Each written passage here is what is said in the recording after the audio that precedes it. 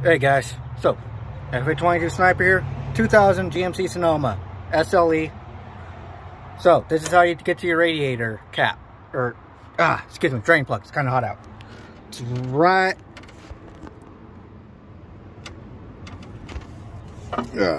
Gotta move that guy. It's that white guy. Stupid fingers. I do apologize. Fucking hands. What the hell? I might. Yeah.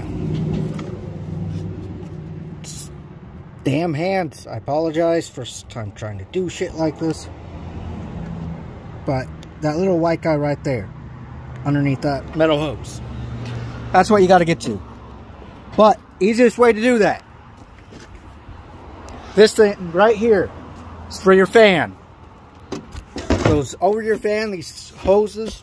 Gotta zoom out. I feel like an idiot right now. Second time doing this. Hoses go on top of it.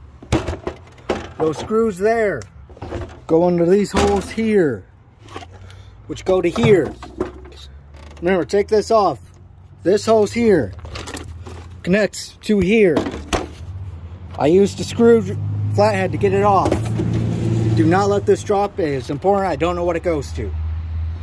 Then you want to come undo your hose here so you can get to that drain plug easier. Now, I'm going to try using my pliers to get that undone.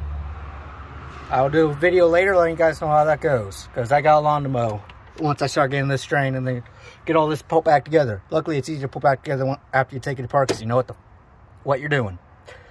But that's it for now. I'll update you guys more later.